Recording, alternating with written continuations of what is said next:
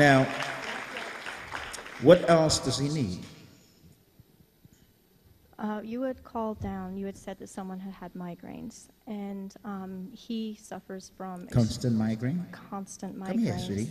As well as many other. Many other things like what?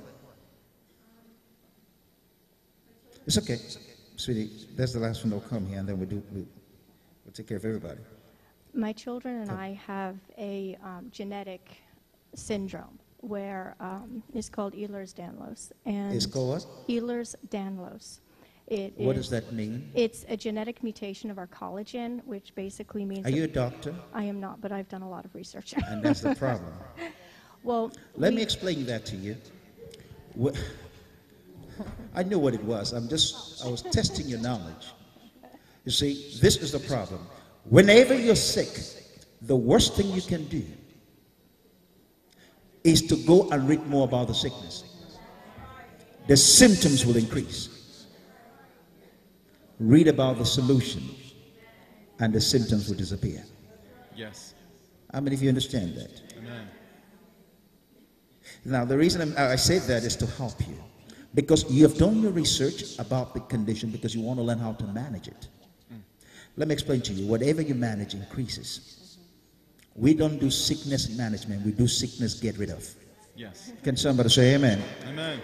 Mentally, you make the adjustments. You begin to tolerate it. Whatever you tolerate, you cannot change. Now, many of you know what I'm talking about. Amen. He will get healed, and that genetic mutation, or whatever it is, will disappear. Let me explain to you how that works. In the basics of a cell structure, the cell structure, what gives anything life is spirit. Everybody says spirit. Spirit. When you remove the spirit, it's dead. Yes. Do you understand that? So I teach this sometimes in medical school. Now, hear this. What gives it life is spirit. A mutation is simply the cell structure changing, but doctors don't know what makes it to change or what is passed down genetically. Sometimes Christians call it generational curses. But when you're in Christ, you're a new creation. All of those things are cut off. Can somebody say amen? Amen. Let me explain to you. As I'm speaking to you, somebody stand. Come on. People are watching. Stand behind these people whenever I'm talking. There's power in this place. Fire in Jesus' name. There it goes. It's changing everything.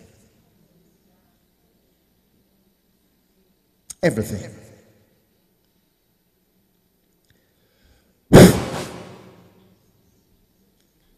Everything has changed. Son, look at me. Shake your head like this. How is it right now? It's all better. Let's clap our hands and praise the Lord. It's You're okay. I love you. Amen?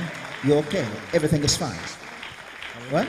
it's like something. Well, when I had all this constant pain a long time, it's like when I watch this movie, it's like someone is crushing my head, and That's how it feels. yeah, and But also, now it's gone? yeah, and also when I also have my my pain in my joints and everything.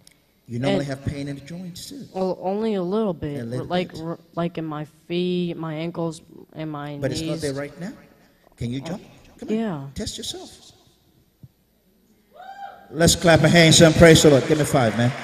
All right. Enjoy yourself. And when you go to the doctors, they'll tell you everything has changed. They can't even find those genes. Go and enjoy yourself. Everybody say hallelujah.